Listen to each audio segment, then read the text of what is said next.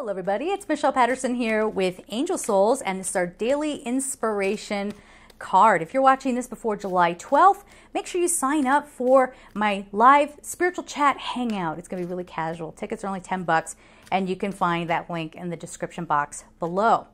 As of the recording of this video, I am offering live video readings based on availability. Email me at angelsouls444@gmail.com for more information. They are priced differently than the standard readings. And they go, oh, we got a good card for today. And they go in 30-minute increments. So if you want a 1 hour, you get 2 half hours, obviously.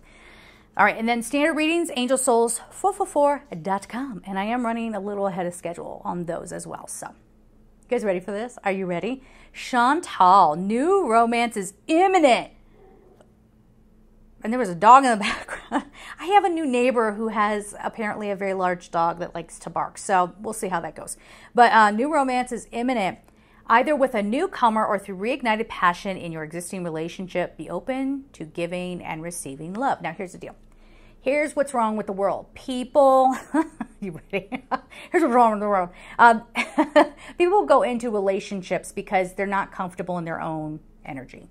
Or they feel like they need someone to, like they just don't have enough confidence to be on their own. So they have to go rushing into something. People will often overlook a lot of red flags in the beginning, including if you are a heterosexual woman, going into toxic dynamics with a man because you're so trained to think that, you know, the toxicity is normal.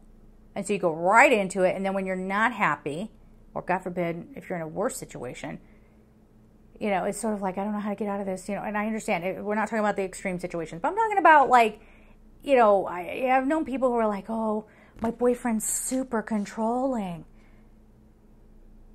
Okay, well, you weren't bringing up enough of your divine feminine, okay? And this goes for anybody who's dating anybody. Like, you're balanced in your masculine and feminine qualities, and you meet somebody who's also balanced. Now you don't need each other. You want to be there. You're whole and complete, healthy human beings who can exchange love.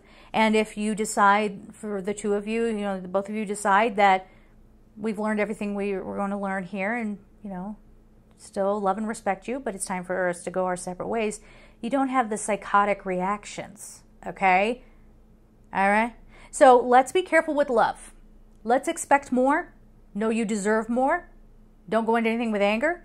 Don't go into anything with desperation. Make sure you're watching out here. All right? Sending you my love. Take care.